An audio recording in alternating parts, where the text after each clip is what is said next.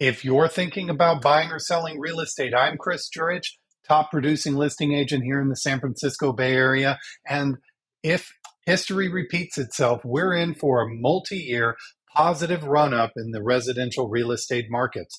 This is welcome news as we're seeing active inventory increase in a massive way. We've had 50% new inventory, over 650 units, come onto the San Francisco market, and about a third of that has actually been absorbed in the last 3 weeks alone. And this also includes Marin County. Some 50% new inventory. We're seeing the absorption, and what that shows about our demand is that a lot of pent up buying demand at whatever rate for homes that had not been seen is actively being absorbed.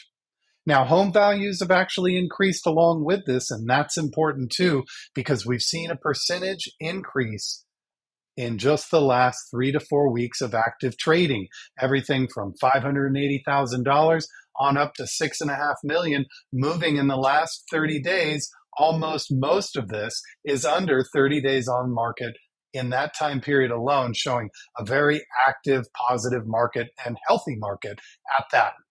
Now, the recently closed sales, they're showing that it's providing some relief for the condo market. We're seeing some astounding prices, and these are, of course, triggered by things that are put your keys down and go to the movies. Maybe there's a garden, there's interior parking, other non-negotiables that the buyers would have. So yes, they may seem as if it's picky.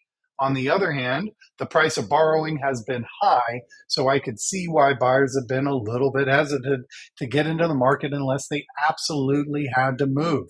For sellers, this is the same. We've seen them be a little more conscious about being locked into the rates under 6%, as many of them are, maybe 80 or 90% of most homeowners have a lot of equity or a portion of a rate lock, if that makes sense. Now, the luxury market, parking has been a non-negotiable for many years and for most properties. And since the price of a basic condominium or single family home rises up to above $7, $8, $900,000 throughout the Bay Area, you could see why people have been slow to latch on to the purchase power of anything above 5.5%, 6%.